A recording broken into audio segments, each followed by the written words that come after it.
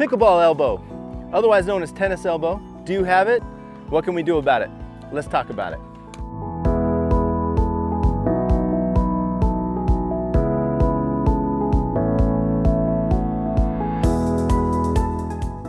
Pickleball elbow, it's pretty dang common. And it is going to be hit over here. Okay. It's going to be a backhand problem and a mechanic problem. So it's right here, it's the lateral epicondyle. It's called lateral epicondylitis, that's a technical term. And it's often from tennis players taking big swings and really locking out and gripping this paddle super hard and engaging that lateral epicondyle. Pickleball players do the same thing. And so maybe your mechanics are this, it's a flick or a flick. That can start to hurt quite a bit.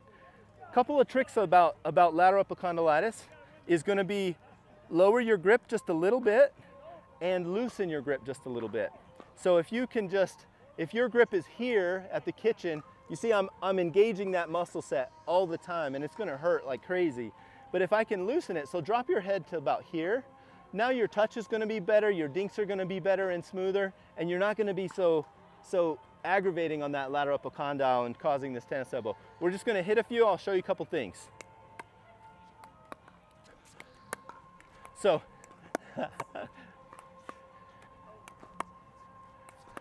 so taking your paddle and keeping it loose, keeping your mechanics good, and swinging through is the key. Again, my grip strength is maybe 50% on these backhands, and I'm just keeping them steady and in. I'm not hitting the ball like this, I'm not flicking it, I'm not slicing it and moving like this. Just stay steady, stay loose, about 50% strength. Those will help you a ton. Also a good stretch for this.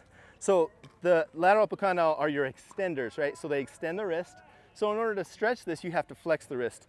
So if you flex your wrist and actually turn it, so flex it, turn it out here, and really torque on it like this, feels like a jiu-jitsu death grip. And then straighten your arm, you're gonna feel that right here on your lateral epicondyle. It's gonna be a great stretch for you. You can also freeze an ice cup in like a paper cup and just ice massage that lateral epicondyle after you're done playing.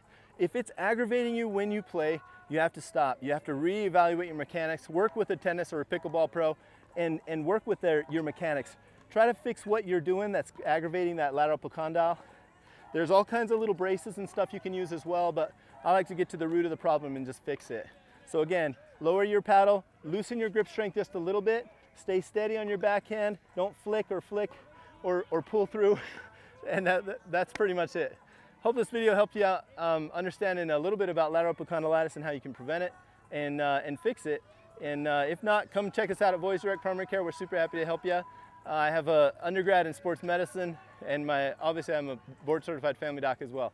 So happy to help you out. VoyageDPC.com, Dr. John.